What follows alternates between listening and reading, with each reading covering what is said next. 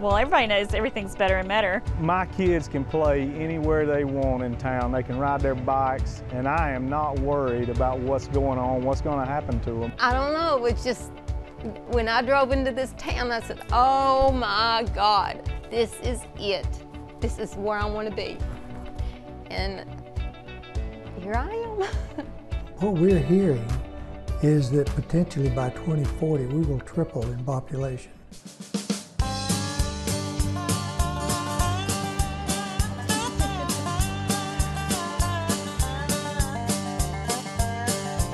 I'm the barn owner here at Kelly Farms in Metter, Georgia, and we teach English and Western riding. We also do birthday parties, summer camp, and we compete in horse shows as well. Yeah, brother. And are our feet in the stirrups, or are they clunking around on the side of his belly?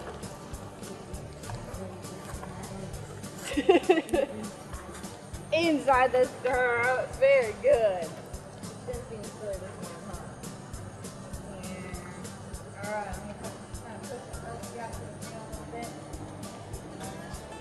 Ready? All right, here we go. Stretch up nice and small. Okay. Very good, Hampton. Perfect. Keep stretching up nice and tall. Lean back. Awesome. Is that so much fun? All right, you ready? Come here, darling. Take both feet out of your stirrups. Woohoo! You thought you were going down, didn't you? All right, keep looking straight ahead. Remember, he's like a big dog.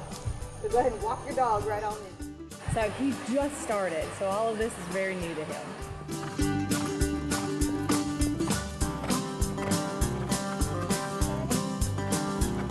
There's just this connection with horses and humans. It's really hard to explain, but it's just the bond that you create with the animal, and you know, they'll never let you down and they can never break your heart, but you can tell them all your secrets and they can't tell anybody else. We were originally from Colorado, and we actually just looked it up online and just looked for farms in the state of Georgia. And we traveled all over the state of Georgia trying to find kind of the best of both worlds, for me to train horses and to teach kids how to ride, and for my husband to raise red and black Angus cows. The weather is ideal. I mean, it does get hot here in the summertime, but we don't have snow too much.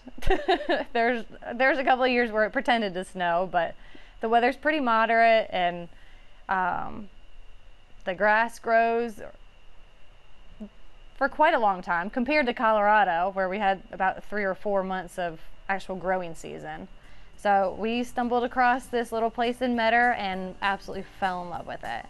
Fell in love with the location, the people, the atmosphere, the weather. I mean, everything. We absolutely love everything about this town. Just the people alone. They'll stop and ask you how you're doing, and they actually care. They'll hold the door open for you, say please and thank you. Out in Colorado, it was kind of every man for himself. And so this is the feel, this is how we want to raise our kids, and just, it's just a better way of living.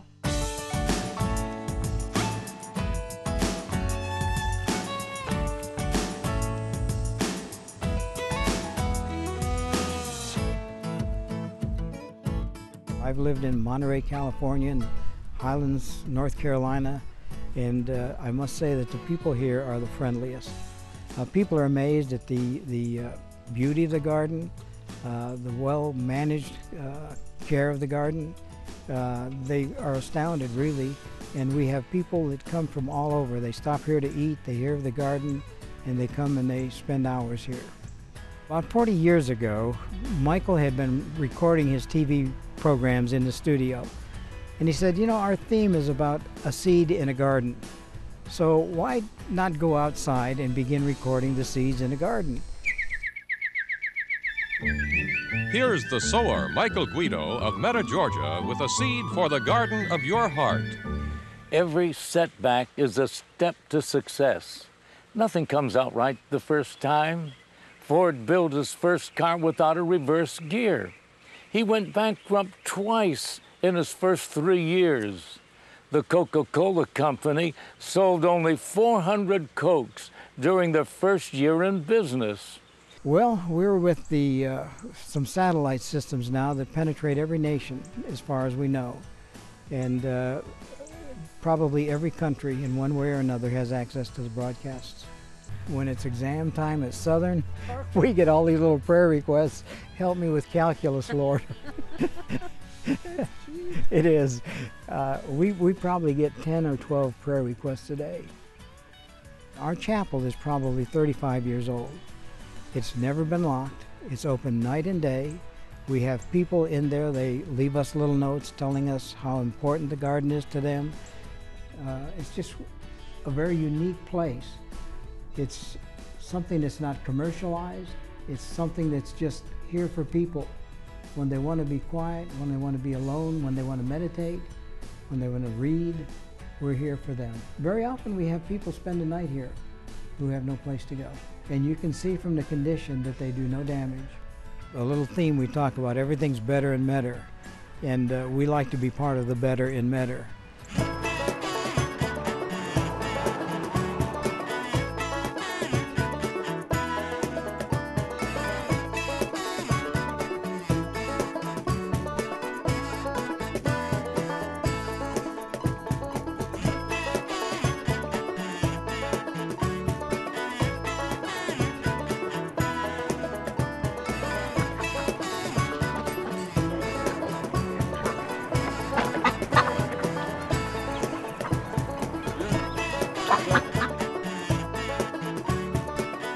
Slogan's true. You go all across the U.S. and people have heard of Metter, Georgia because we're the best stop in the middle of Georgia. If you're coming from Atlanta to Savannah, everybody says we're the best stop. And not just for travelers and for visitors coming to shop here, but it's a down-home feeling. A lot of us, especially people in my generation, my age, have moved here because of the school system. We have one of the #1 school systems around.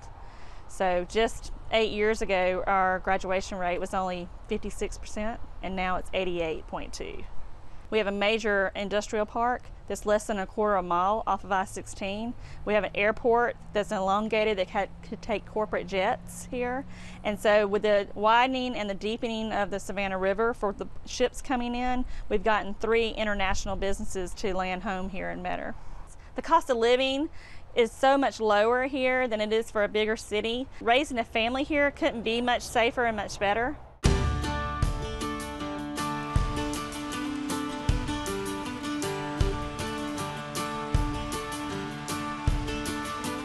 We farm peanuts and cotton, about 2,000 acres.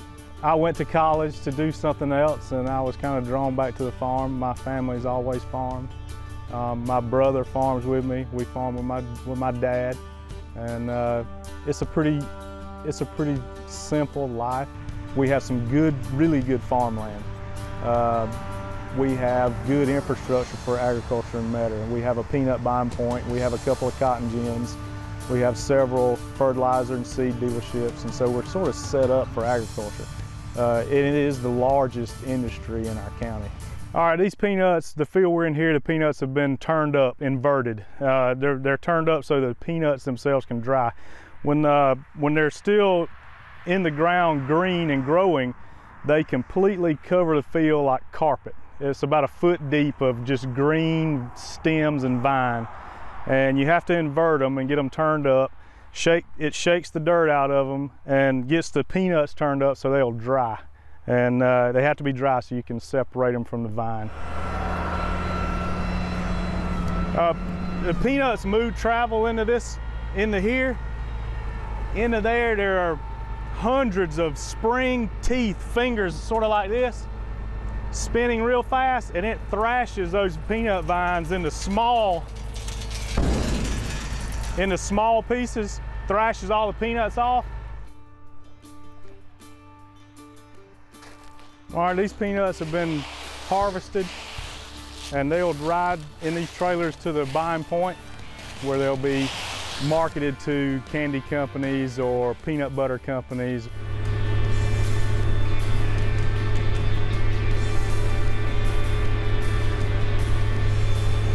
I will tell you that Georgia's peanut rich because of the soil. It's a different type of soil.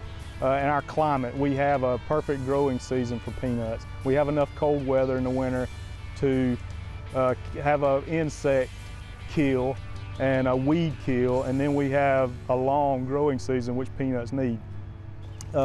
Fresh vegetables though are beginning to become popular in Georgia for farmers. We do have a long growing season, and it makes growing vegetables a viable crop option for us. You don't realize how hard it is for that fresh food to get to a store. You know, we're in the South, and we can grow food nearly year-round. In parts of Georgia, we can grow food, fresh produce, almost year-round. But in the North, you can't grow food when it's cold. And the process of getting fresh vegetables from California to New York, it's a task. And you know, people just don't understand how big of a task it is. I think if they got a better idea of what it took to grow an ear of fresh corn or a squash, for example, and what it costs to grow a squash, that they would appreciate where their food comes from.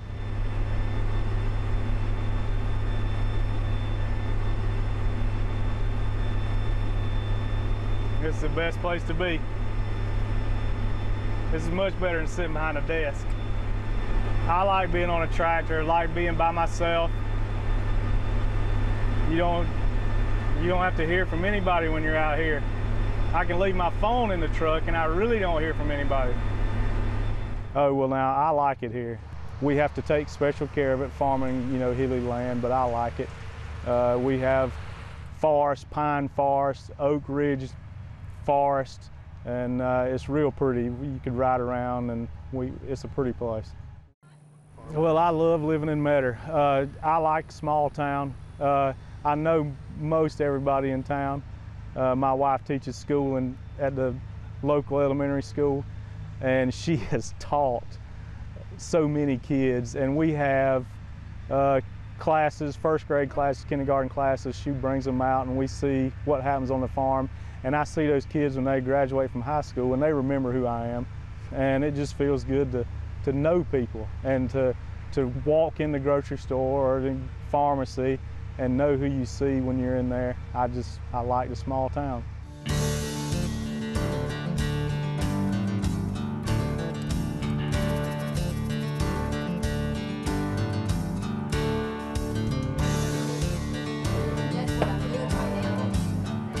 I've got 15 different vendors, and anything that comes in this door, if it needs to be worked on or refurbished or tightened up or the seats put in, I do.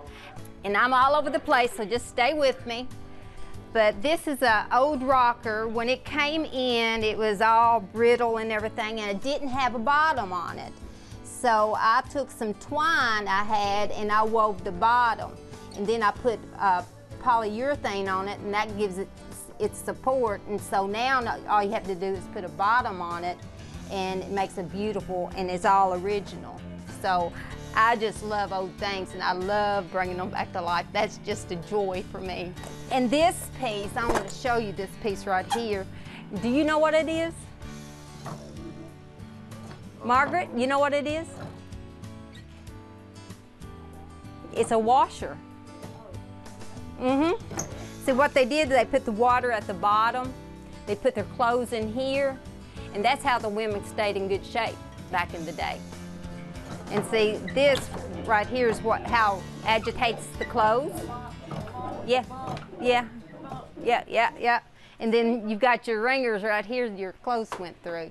I lost my arm about, in '03, so that's been about 13 years ago. And when I was laying on the bed, because I used to be a machinist, when I was laying there, I asked God, please help me find something that I can do to support myself. So he led me to Metter, Georgia. And I was here a year, and I walked into this business, and God has blessed me. He has blessed me with the people. He's blessed me with this town. I can't tell you how thrilled I am to be here, and if anybody wants to visit Metter, Georgia, this is the place to be. Hi there. Oh my goodness. Can I help you, hon? Oh, we were just looking. Hi there. How are you? How are you, princess? How are you, princess? I'm not alone. That's the way I look at it. Mommy? I will too. Okay, here we go. What are we going to do now? I do what I love and love what I do. So anyway, that's it.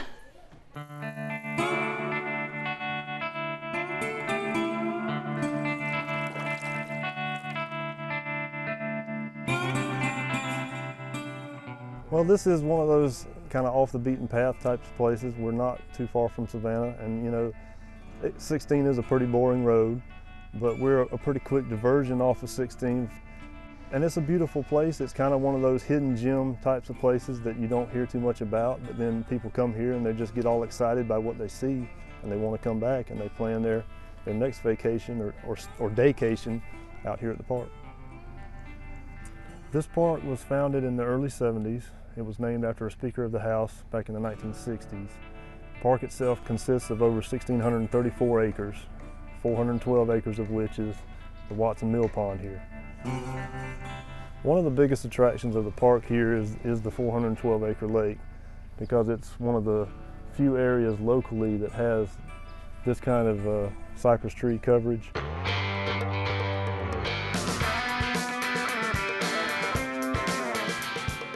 Kayaking out here, we have 10 miles of kayak trails, or any kind of boating trails. There are ospreys that nest here in the springtime. There is a rookery way back on the far end of the lake. In the spring and summer, you're likely to see small to medium-sized alligators. There is one out there that's about 10 to 11 feet long. It's very calm, still water, which makes for easy paddling, a nice lazy day on the lake, and it is a big fishing attraction as well.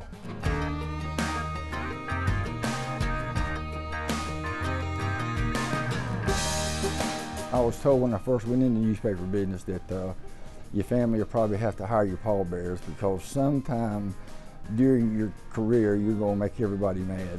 As far as we know, we're the only newspaper ever owned by a municipality. About 1910, people in Metter, they decided they wanted a county. And what they did was the city of Metter hired an editor and started a newspaper. They called it the Metter Advertiser, not to give the retail merchants a place to advertise their products, but to advertise Metter to the county legislature. As the story goes, Governor Candler's widow said, "I'll help you get this passed if you'll name your county after my husband." Therefore, it did pass. That's why we are Candler County. It's getting harder. The recession was extremely hard on us, and a lot of small papers. And then the recession's kind of ending, but you got Facebook. I have people all the time tell me, "Well, I don't get take your paper anymore. I rely on Facebook." And I say, "Listen, that's not news." You know. I'm James Marion Jones, and I've been here for the 87 years, except for time in service. Metter was formed around the Central Georgia Depot, and the trains came through, and they decided to form a town here, and names were suggested, and the name suggested was Metter, M-E-A-D-O-W. But in Washington, like everything else, they got messed up. They came back Metter, M-E-T-T-E-R. But back in the 20s, the main highway from San Diego to Savannah, Georgia, was known as the Dixie Overland Highway, and it came through Metter, Georgia. And we had a garage here, the Dixie Overland Garage, had 2 or 3 service stations, and the main thing they did back in those years was patch Model A Ford tires and change the oil. That's all they did. But now, we don't know our neighbors anymore. People moved in here because things are so much better in Metter than they are in the big cities, so they come to Metter, and like our son-in-law, he lives here but works at Gulfstream in Savannah. My next door neighbor lives here but works at Gulfstream in Savannah. The man across the street lives here. He works at Georgia Ports Authority. So many people, it's only 1 hour from here to Savannah. So a lot of our people work in Statesboro and Savannah. And going through other towns in North Georgia, Saturday was a big day, but here, it's just everything's over. In fact, if we have a fire on Saturday, we put it out on Monday morning. Pretty laid back. It's a laid back community, and we love it. I was thinking about my first date. When I was in the 4th grade, the Dixie Theater downtown, it cost 10 cents to go. And so I invited Colleen Pittman to go to the picture show with me. And somebody asked, what is a picture show? It's the same as a movie or a theater, for those who don't know. But anyway, my daddy gave me a quarter, and that was 10 cents each to get in, and then a nickel for popcorn. And she wanted to eat too much popcorn, so we separated. So when it was over, I went my way, she went her way. That ended that courtship.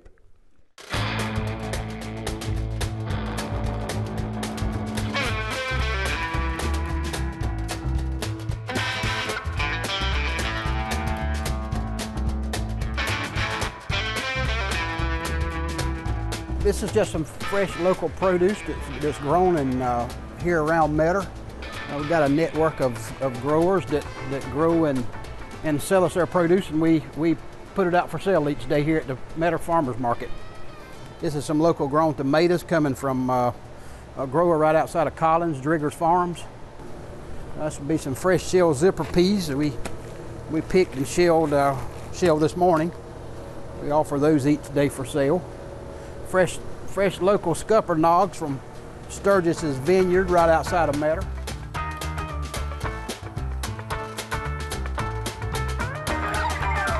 Well, you've heard the slogan, everything's better in Metter. The produce is definitely better in Metter.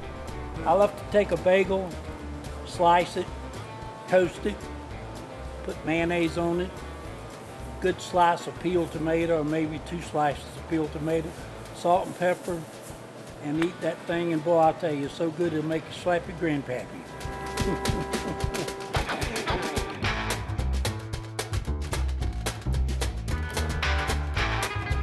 We feel like we've got an incredible community in which to live. Quality life is just great. Wonderful schools, have medical care. Anybody that plays golf, we've got one of the finest 18-hole courses you'll find anywhere. Our golf pro, Greg Wolf, is in the Georgia Hall of Fame, and he loves to give lessons.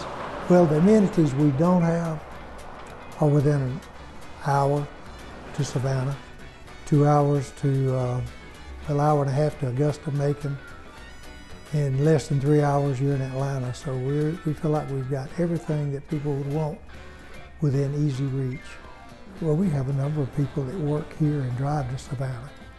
I remember one couple from Savannah a number of years back moved here, still worked in Savannah, but they lived on the other side. They said they could drive from Metter to Savannah just as quickly and much less stressful than living in Savannah, and have the quality of life that they enjoy here. We just built a new pre-K through 8. I think it was like well over $30 million. It is truly state of the art. We have kids in there playing with robots. They have the iPad tables. So the schools, yes, will entice others to come here. Georgia is growing by leaps and bounds population-wise. The coast, everybody wants to go to the coast. And so when it fills up, it's going to come back this way.